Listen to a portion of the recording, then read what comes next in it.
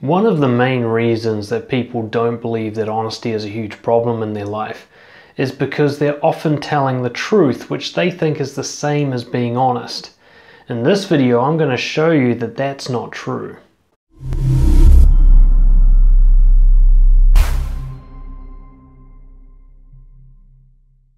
While being truthful is a lot better than lying, being honest, living with integrity actually requires a lot more bravery from you than just telling something that's true.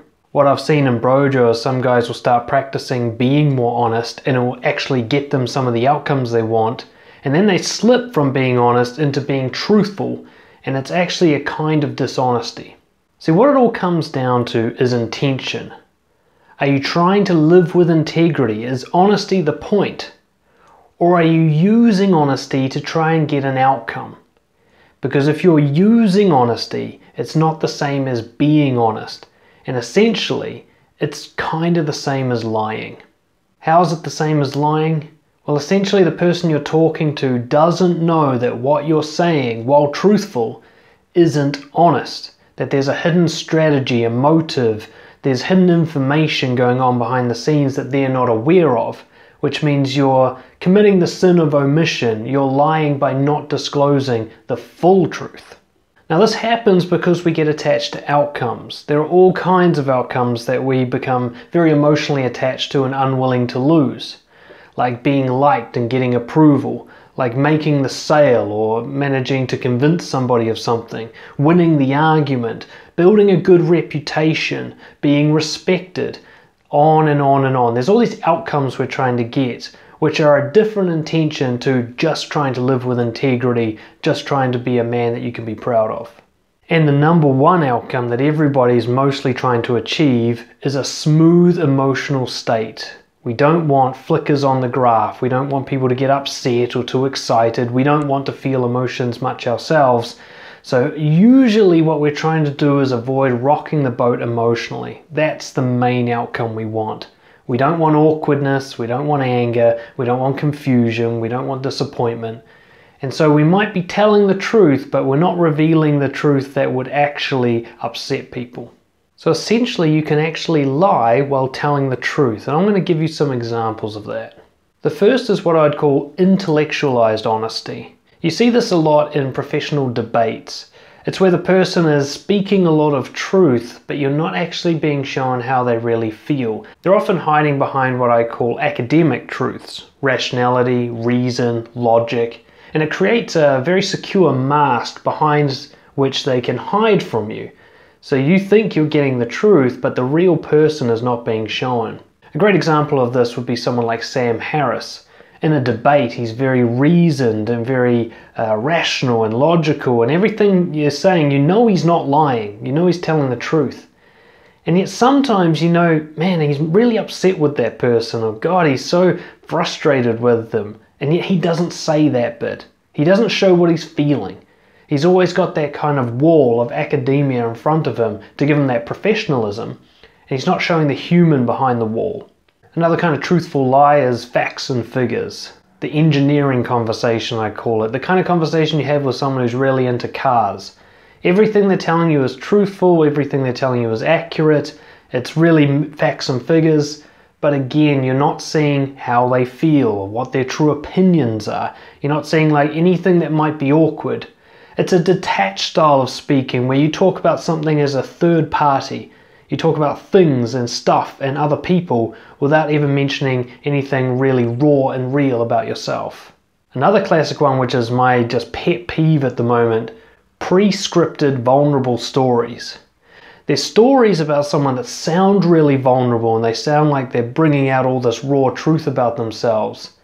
And yet this has been scripted, practiced. We're not even entirely sure it's factually accurate. You see it a lot in the self-help industry. You know, when I was younger, I was poor and my father used to beat me and blah, blah, blah, blah, blah. And since then I discovered the path to X, Y, and Z and now I'm the man. And there's always that kind of rags to riches story. And it sounds vulnerable. Oh, he's talking about abuse in the past and horrible experiences. And yet the person's practiced this so much that they're no longer in touch with it. How they actually feel and what's really vulnerable for them right now is still hidden. This vulnerable sounding story isn't actually vulnerable because they don't feel anything about it anymore. And you get this a lot in seduction as well. A man will learn how to practice stories that get an emotional response from women, but even if the stories are factual, he's not really feeling it. This isn't spontaneous, this is strategic. And the strategy is being hidden from the person, which is a form of lying. One of the more common examples is keeping things safe and vague. You might say, for example, that you had a good weekend. Now it's true, comparatively that weekend was in the positive range, but there's so much detail lacking from that and all the nuance is taken out of it. And a lot of people speak this way, they just give you the kind of headline and it doesn't let on that there's anything else going on behind the scenes.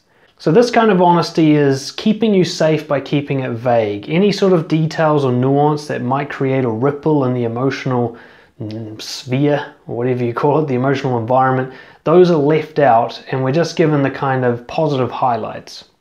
And a final example, which is similar to the last one, is the kind of thing you get from salespeople, the benefits, the features, the positive aspects of something.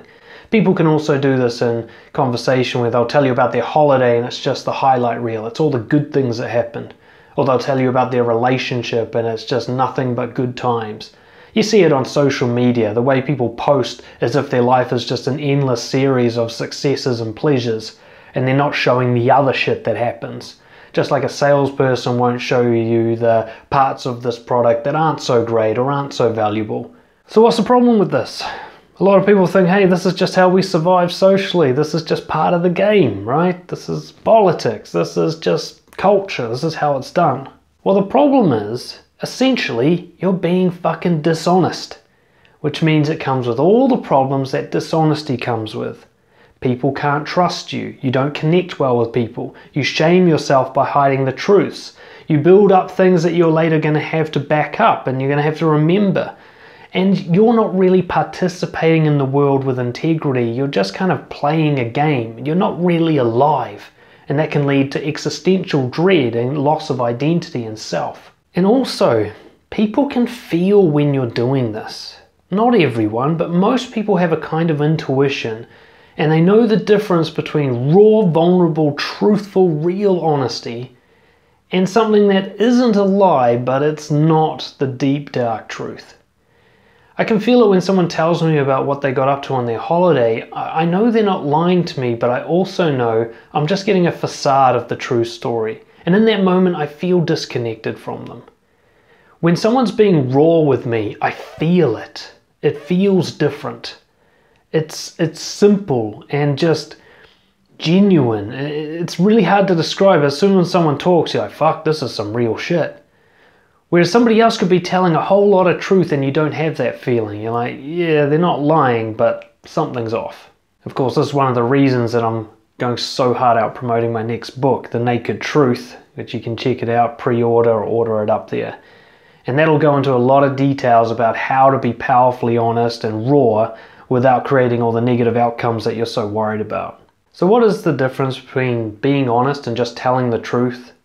Well, ultimately, it's about what truth you choose to tell. Honesty is about choosing what I call the obvious truth, which is the most important, most real, most vulnerable, most epic thing currently occurring to you inside yourself. And nothing else, no prescripted, no going around the obvious truth to find a safer thing to talk about, but that elephant in the room that sometimes pops into your head, bringing that out, and in particular, it's about when you get to that crossroads and one way you choose protecting the outcome or getting the outcome and the other way you choose integrity and being honest. And being honest is about going in this direction at that point in time, being willing to lose this outcome in order to maintain your integrity. That's the difference between being honest and just telling the truth. Yeah, the thing you're worried about might happen. There might be awkwardness. You might lose the connection briefly with somebody. You might hurt your reputation a little bit. People might not like you. You might not get the sale. Those things can and will sometimes happen. Nowhere near as often as you're worried that they're going to happen, but definitely sometimes. The upside is the long-term gains. Higher self-worth because you don't shame yourself by hiding the truths inside you. Increased respect, trust, everything else in a relationship that comes from that feeling you get when someone's being real with you all the time. Even people who don't like you can end up respecting and trusting you because they know they're getting it straight from you. Which builds a reputation of integrity. You start to be known as the honest person, which means it becomes a lot easier for you to be honest because people expect it of you. They don't expect you to put on some social performance like everybody else.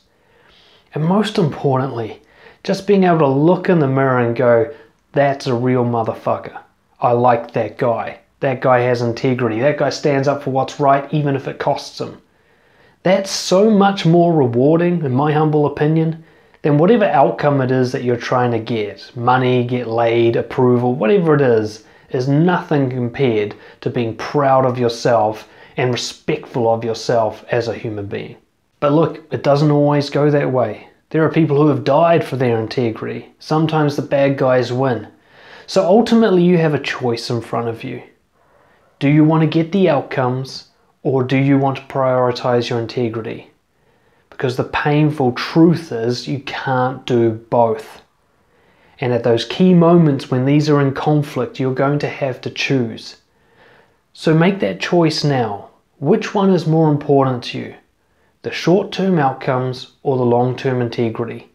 It's not a hypothetical question, that's up to you. You can go for the outcomes if you want, but let me ask you this. You've probably been doing that your whole life. How's that working out for you? I'll finish up with just one little practical tip. If you struggle with this kind of honesty, you can actually prime and prepare people to receive it. You can say, look, I'm going to have to say something a little bit awkward here. Or like, look, what I'm about to say next is just really honest, but you might not like to hear it. Or do you mind if I give you some honest feedback because something's just come up for me? And you can let people kind of prepare themselves to receive it. Not only does that show respect and compassion for them, you're not just going to fucking hit them in the face with it, but also it allows a conversation to begin because you're going to go into what I call the awkward valley. You bring up something that ruins the nice, comfortable, emotional flow of the conversation. It feels like you go down. But this valley can come back up as long as you maintain the honesty and respect and talk through the mess, one word at a time, one feeling at a time. And on the other side, then you go into an upward kind of trajectory. You go into connection and respect and relationship, which by the way is so much better for getting all those outcomes you want anyway. But just understand, prepare them like we're about to go into a dip. Things are about to get a bit dark. Let's work through it together. And that gives you the best possible chance. It also allows you to identify, is this the kind of person that I should even be trying to do this with, or are they just not a good fit for me and I need to move on with my life? Thank you so much for watching. Please subscribe and share this around. Don't forget to check out my new book below somewhere, and I'll see you guys all next time. Cheers.